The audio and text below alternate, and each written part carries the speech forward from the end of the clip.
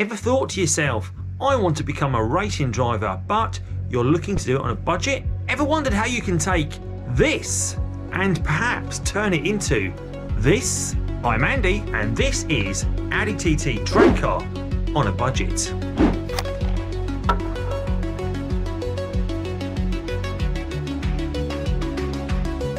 I'm sure many of you out there have thought about doing this, so I thought I'd look into the background of one such particular car that has undertaken this journey and is currently competing in a Cup Series here in the UK.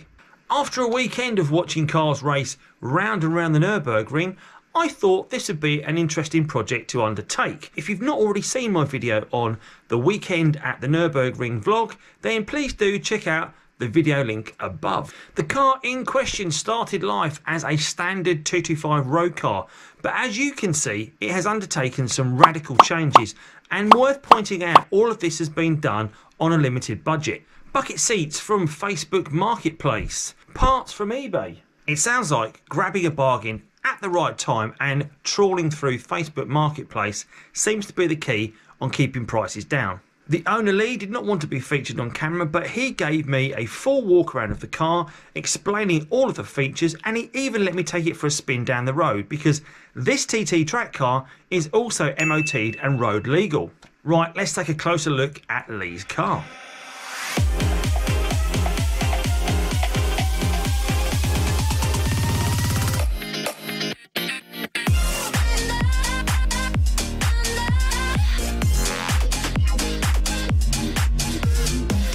Hi all, Andy here, and welcome back to the channel, where today I'm taking a look at Lee's fantastic track car. This car is stage 2 for the track, pushing about 300 brake. All the usual features are here you'd expect on a track car, such as towing straps front and back, emergency engine cut-off switches labelled and visible to the outside to aid the track marshals, slick tyres to give extra grip on the road, and quick release bonnet catches. Externally, it still retains a lot of its original features, such as the factory spoiler, not forgetting the look-alike 9-spoke alloys, although they have been refinished in high-vis yellow. There's an additional front-mount intercooler, and the quick-release bumper was my personal favourite mod. So here's the bit you guys all want to see, and that's inside. So what we got going on here, look. Taking a closer look at the interior of this car instantly tells you this is no everyday driver. The boost gauge and the air vent is common on many TT road cars, but maybe not the iPad dashpod, the OMP detachable racing steering wheel, and the large boss that gives you a very upright and full feedback experience when driving. All the comfort and sound suppression of carpets, door liners, and any interior trim has gone, saving weight and removing unnecessary clutter. Lee had raised the gear stick and linkage to a much higher position in the cockpit. I like the touch of retaining the original TT gear knob too. The cage on which it sat was a custom part that he had fabricated himself. Even the cage is a reused part, where Lee had the rear part for a few years and then had the front tubes fabricated and bent to shape and then welded them together himself to make it all fit. So what have we got switch wise then? Right, so that one's the ECU. Yeah.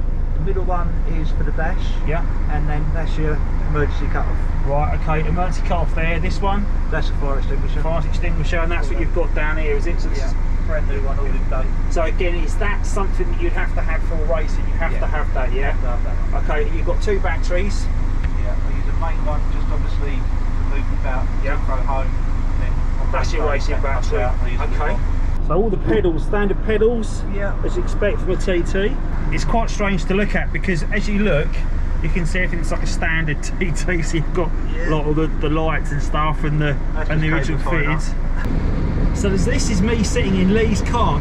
I'm a bit of a bigger guy and I'm getting serious cramps in my hips doing this. I'm just going to take it down the road. Totally new experience for me sitting in a race car, I have to say. It's just a case of plugging in the steering wheel and off we go. I've got literally no vision in this car. Oh, this is weird. Little tiny steering wheel. Oh, you can hear that boost. Yeah. Wow. I can't really say how noisy this is compared to what I class as a normal car. You can't make out what I'm saying here due to the road noise, and it is loud. It makes you realise what a great job the interior panels, sound deadening and carpets make to your cabin experience when driving these cars on the road. Here in that turbo, so this is a stage 2 car You heard me right, a stage 2 car, got a massive front mount intercoolers, trying to be uber careful. I think Lee's very brave to trust me to drive this.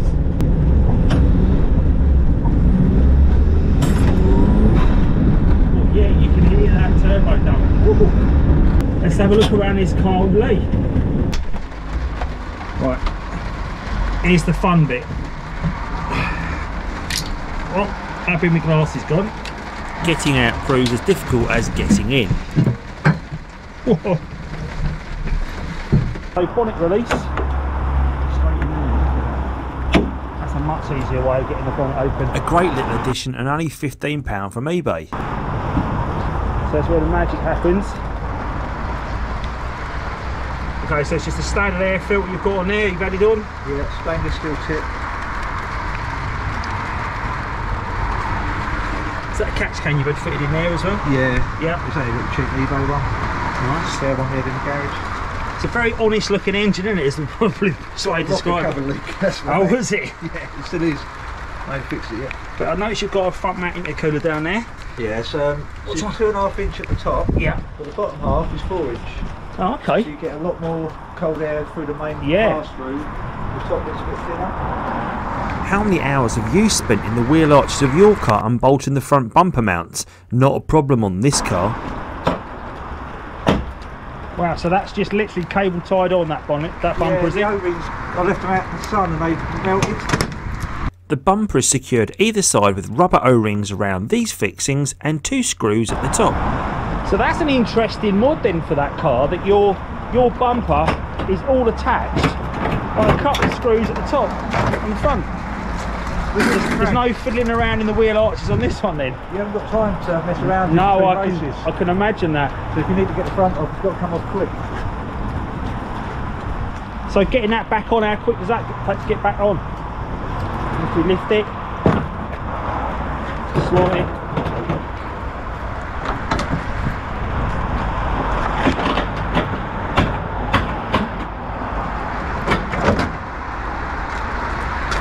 True race car mod.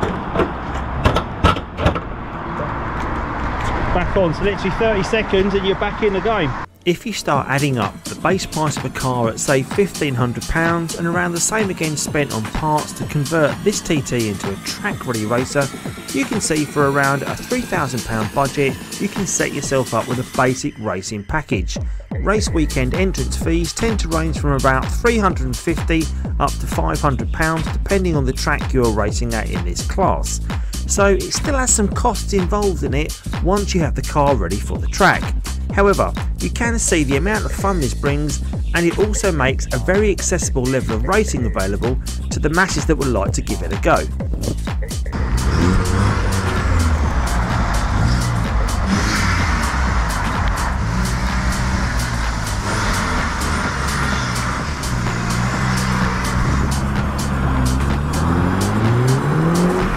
Wow, Lee's track car is something else. Sounds great, looks great, smells great. It's just a thoroughbred racer in a TT body.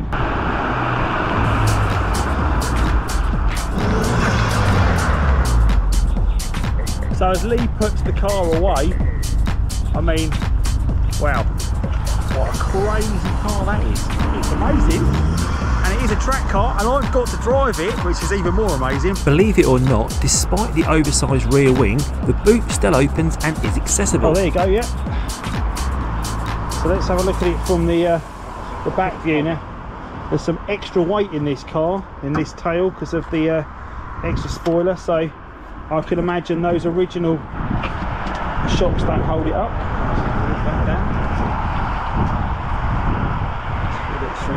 Viewing the interior from the rear gives a good look at the full cage and its mounting or welding points on the body.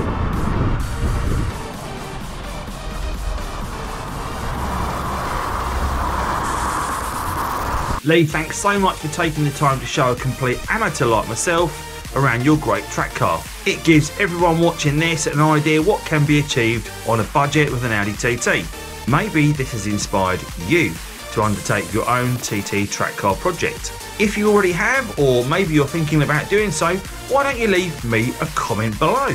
If you've enjoyed today's video, then please do think about giving this video a thumbs up, and also think about subscribing to my channel, where you'll find a whole host of content on the Audi TT Mk1. As always, thanks for watching, see you soon. Take care.